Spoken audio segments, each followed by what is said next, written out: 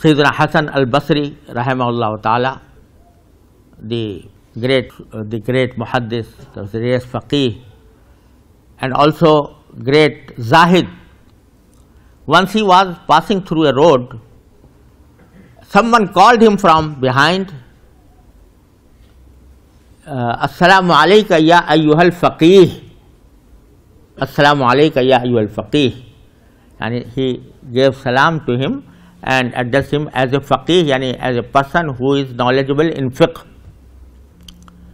Hasan Basri rahimahullah ta'ala replied to him, Awa hal ra'ayta faqihan qat?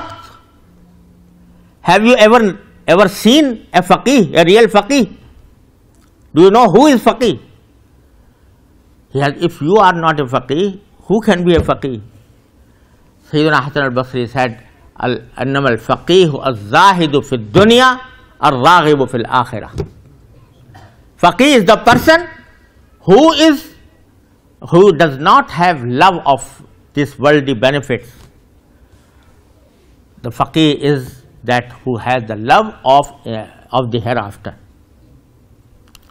So this aspect of Sharia was adopted by these scholars, and therefore when we refer to them because they are the mirrors of Sharia, mirrors of the Sunnah of the Holy Prophet sallallahu alaihi wasallam.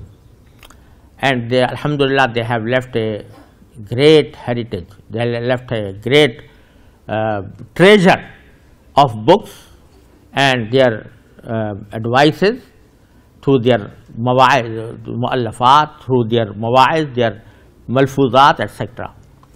So the benefit we should take from this gathering is that we